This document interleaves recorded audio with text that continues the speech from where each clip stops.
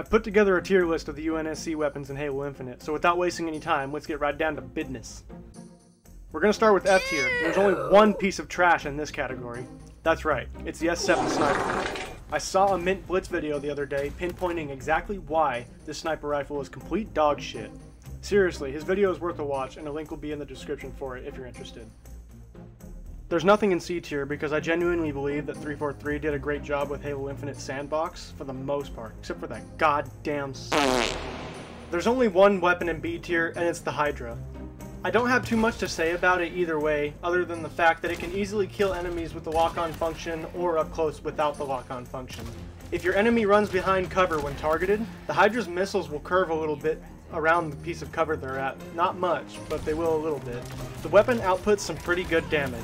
I think it's a fairly decent mid-tier weapon like the shotgun, heatwave, and mangler, but it's nothing to write home about. It's just kind of there in the sandbox, and I think the Reach grenade launcher would have been a much better weapon to fill the Hydra's role. Anyway, decent weapon, decent damage, B tier. Alright, now we're in A tier. There are currently 8 UNSC weapons in the game, and yes, 6 out of 8 of them ended up in A or higher. Seriously, the gunplay in this game is really good. Hats off to 343. At the bottom of A tier, we have the VK-78 Commando. Now, I know this one is controversial. You can ask 100 different players about this weapon, and I bet opinions will vary on it wildly. Some think the Commando is F tier trash. Seriously, just throw it in the trash. What the fuck are you doing with that thing? It's terrible. Stupid side. Some will say it's amazing. Others will be closer to the middle of the road. I think this weapon is misunderstood by a vast number of players that think it's just not very good. But I'm here to say that this thing is strong if you can aim and control the recoil. The key is knowing when to tap fire and when to full auto spray at an enemy. If you start practicing with it, you might find it very rewarding the better your skill becomes with it. I myself think it's a poor replacement for the DMR, and if that's what they were going with this weapon, I think they missed the mark. But overall, it's solid by itself. Also, having both the Commando and DMR would be awesome. Please, 343, add the fucking DMR already. In second place, we have the Bulldog Shotgun. A lot of players, including myself, were a bit upset with this one. You see, since 343 took over Halo in 2011, they never functionally changed the classic buckshot weapon, only cosmetically. But with Infinite, we have a replacement that functions differently.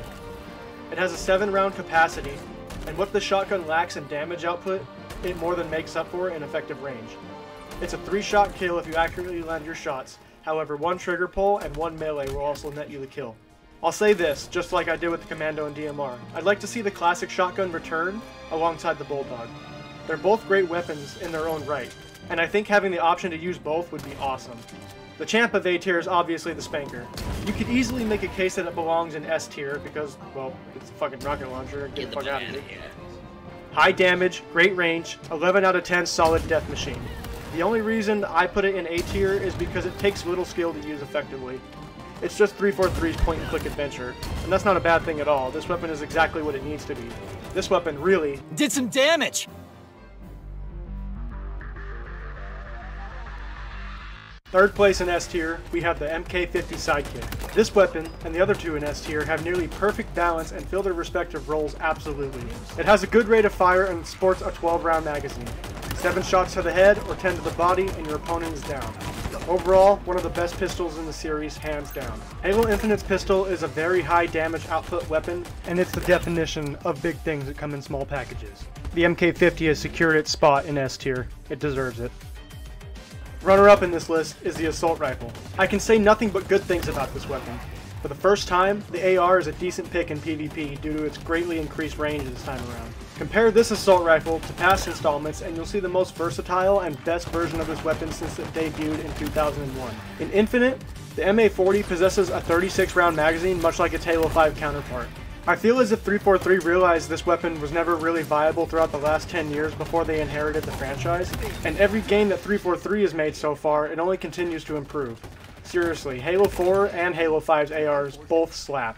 I feel like with Infinite they found a perfect balance for this weapon now, something I feel Bungie was never able to do with this gun as far as PvP is concerned. Overall, I think 343 did an excellent job, and I think they've damn near perfected the Halo Assault Rifle. Hats off to you, 343, you did a good job on this. And of course, the top dog of this tier list is undoubtedly the BR. I'm pretty sure most of you saw this coming. The BR-75 in Infinite is an absolute powerhouse and a pinnacle of this weapon's evolution, just like the AR. Since Bungie introduced the weapon in Halo 2, it's been the go-to competitive weapon until Halo's comp scene was ruined with Reach. With Halo Infinite, 343 Industries has seemed to fix a plague that this weapon used to always drag with it. In Halo 2 and 3 especially, the BR was way too good. A really good player can decimate an entire lobby and nothing flat with the BR alone in these games, since most other weapons in the sandbox were tuned for campaign. Trying to use them against a skilled opponent with a BR is like pissing into the wind while standing on top of a fucking anthill. However, Halo Infinite's well-balanced sandbox allows the BR-75 to excel in its role without being an oppressive force to deal with constantly. Anyway, here's the full list. Do you agree with it, or would you have made it differently? Let's start a discussion about it in the comments below. I'd like to hear what you all have to say about it. As always, you're all triple OGs for staying till the end, and I appreciate it. That's what I appreciate about you. Thank you for watching, and I'll see you next time.